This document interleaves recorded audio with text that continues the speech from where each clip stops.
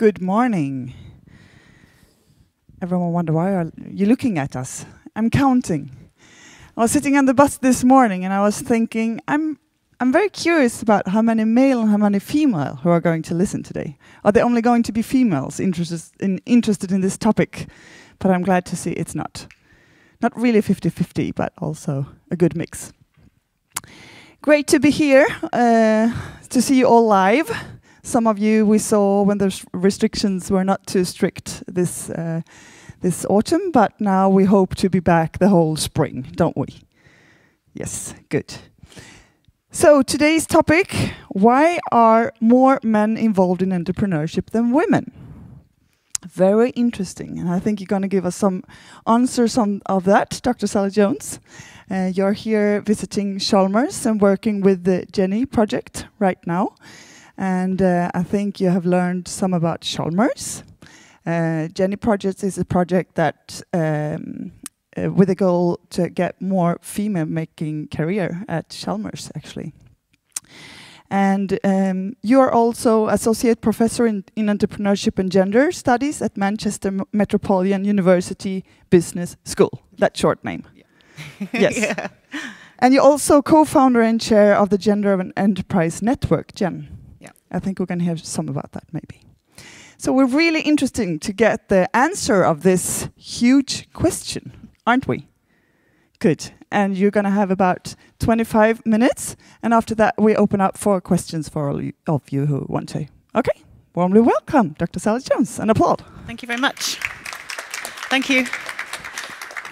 Good morning, everyone. Thank you very much for coming along to my presentation, and thank you very much to E-village for inviting me to come and talk about this topic. It was suggested that I talk about this, and it seems like a very straightforward question, really.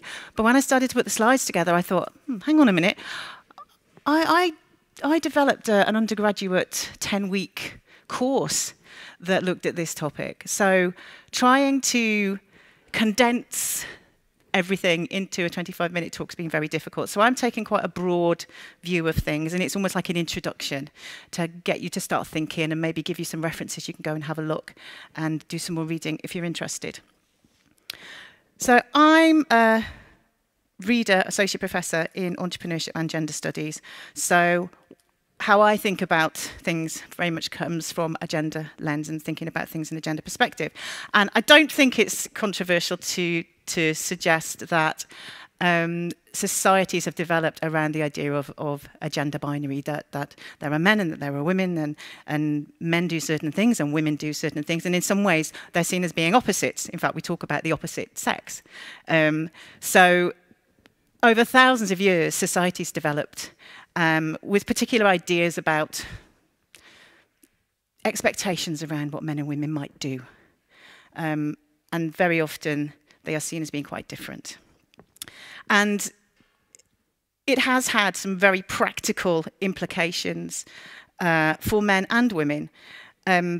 Just thinking about up until the 1970s, women didn't have, they couldn't have independent finance, they couldn't open bank accounts, their fathers had to sign things off for them, and then when they got married, their husbands signed things off for them, they couldn't get mortgages. And likewise with employment rights. In the UK, we had the marriage bar. So as soon as you got married, you had to leave your job because there was an expectation that then, of course, your husband would be looking after you, so why would you need to have a job? So these ideas have quite a long tail, and I think some of the institutions that are around us today were based on some of these ideas. They have a very long tail in some respects. They still have some implications for us today. So I'm just flagging this up because this is sort of a lens that I think about entrepreneurship and women and men's entrepreneurship through. So thinking about globally entrepreneurship, men and women, this is from the Global Entrepreneurship Monitor, and it's a really, really great report. It's done every year, and this looks at entrepreneurial activity across the world. And as you can see from the slide, where men are orange and women are blue, across the world there are fewer women that pursue entrepreneurial activity than men. Now, the Global Entrepreneurship Monitor looks at different countries, and it classifies countries as lower income, middle income, and high income. And we can see in the lower income countries that there's higher rates of entrepreneurial activity, and there's also some cases where there are more women than men. And when we look at the high income countries, there's a lot lower level rates of entrepreneurial activity across the board. Now, there's arguments, and I'll come back to this at the end, there's arguments around different types of entrepreneurship and why rates generally with men and women would be lower in higher income countries.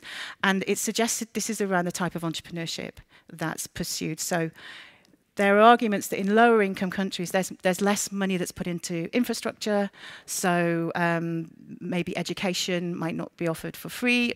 Health may not be offered for free. So there's less of a safety net for people. So in lower income countries, there's more of a drive to generate an income.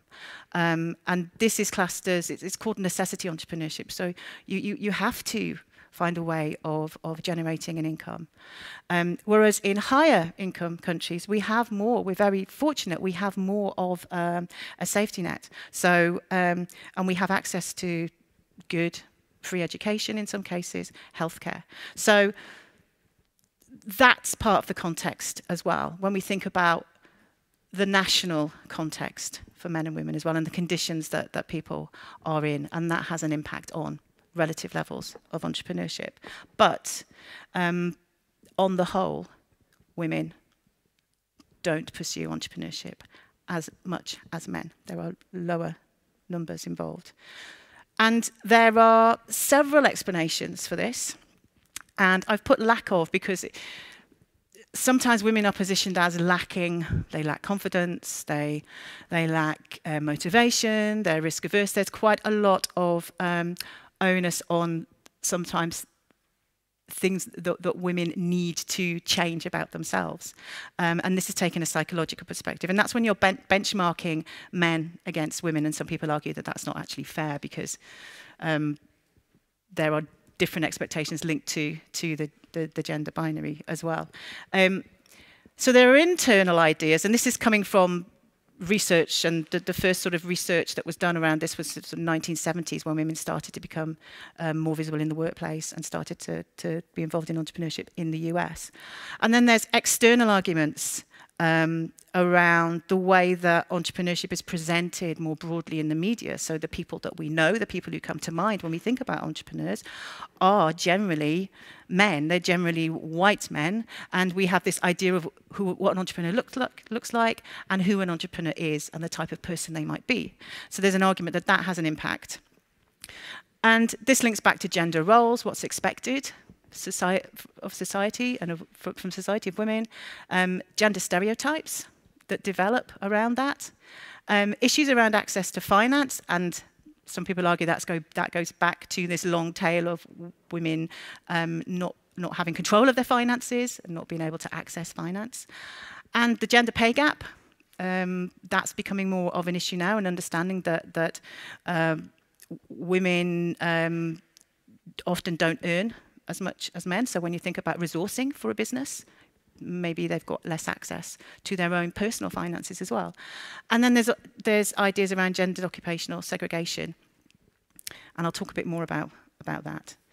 So one of the things that's talked about a lot is that it's suggested that women are risk averse. And I would argue that this is a bit of a stereotype. It depends how you think about risk, really. And there was a study in 2015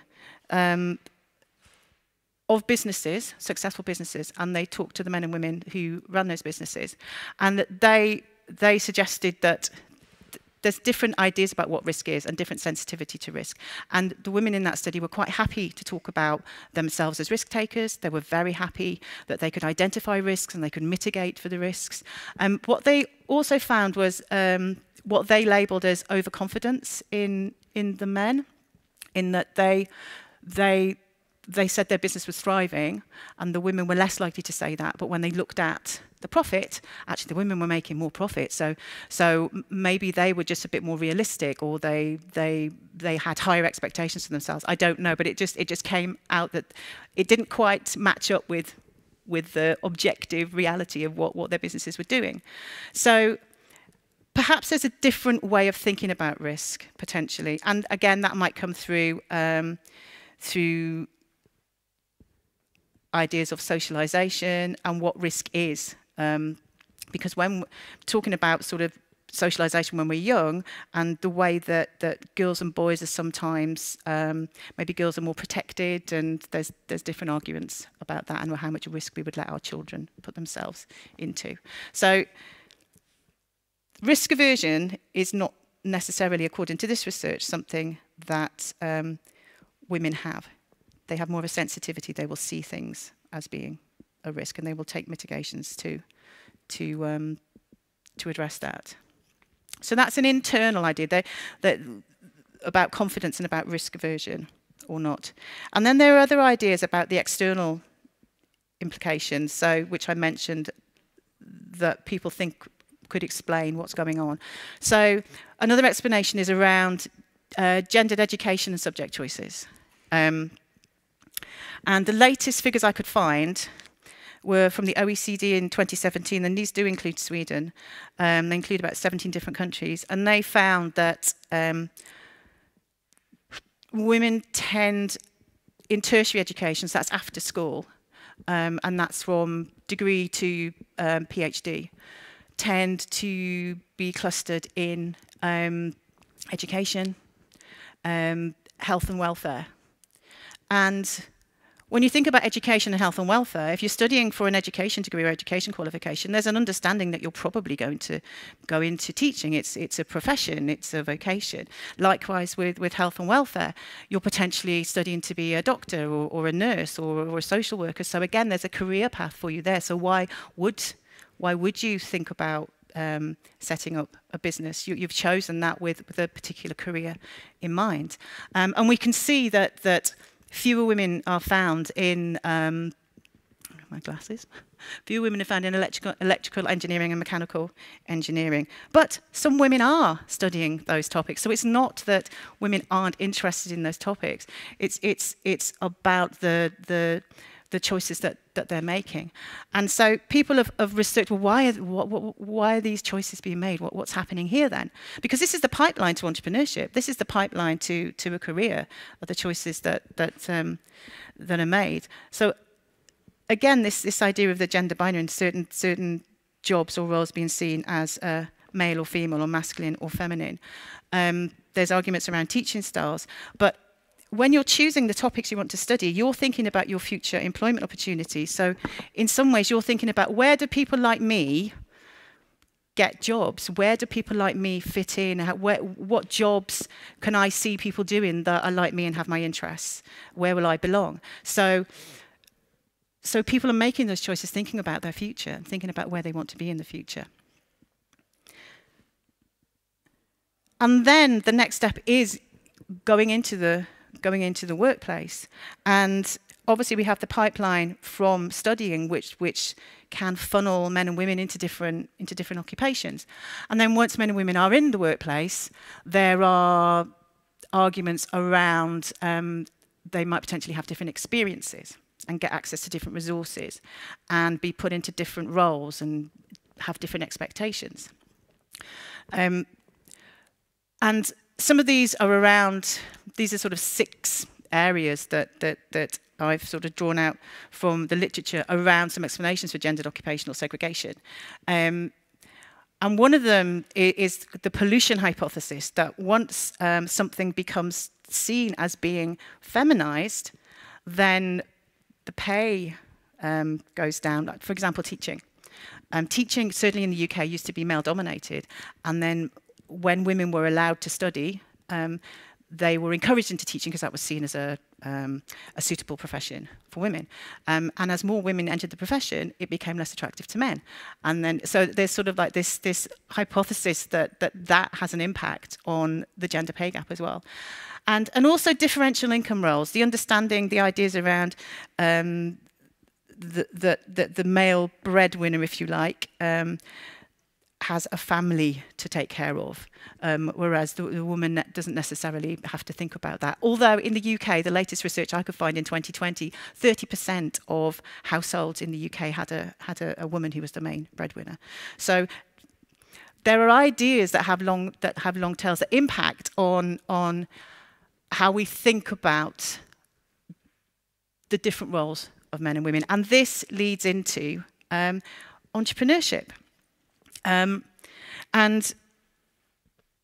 if we think about the pathways to entrepreneurship, certainly in higher income countries, it would not. I don't think governments would want to encourage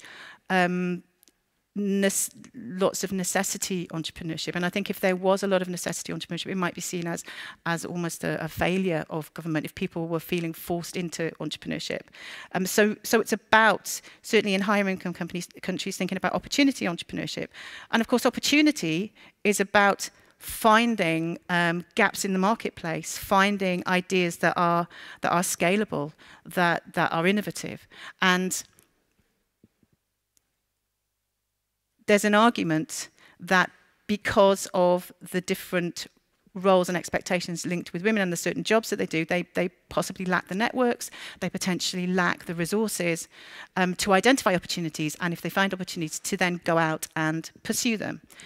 However, in Sweden, women are more than 8 times, this is according to the latest Global Entrepreneurship Monitor, more than 8 times more likely than men to indicate offering innovative products and services.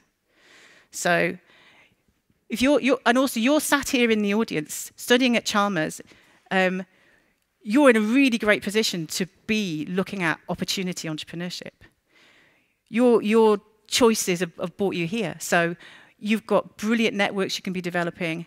You've got brilliant colleagues and access to lots and lots of innovative spaces. So you're the perfect candidates for opportunity entrepreneurship.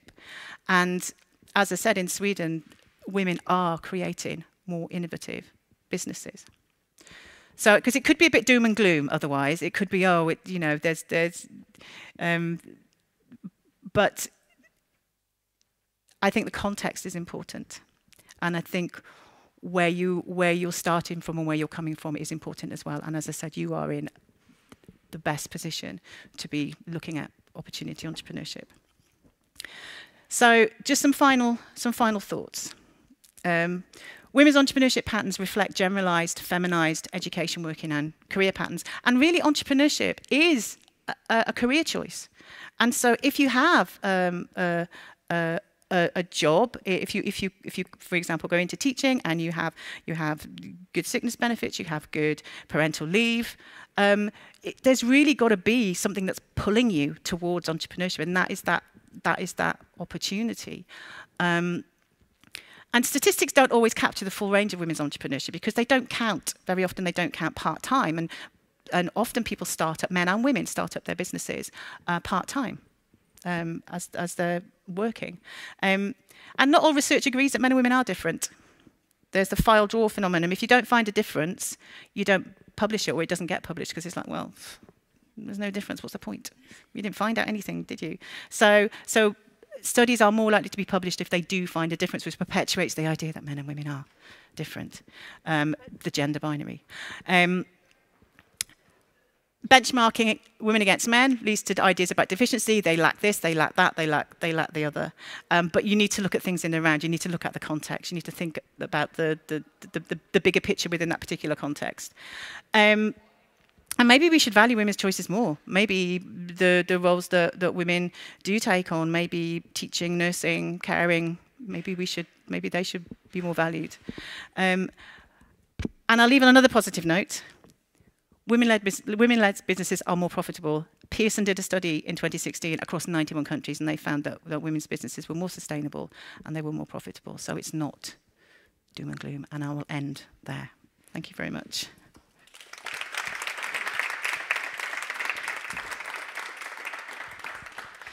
Thank you so much. I'm just full of inspiration and information, but I open up for all of you. Do you have any questions for Sally Jones?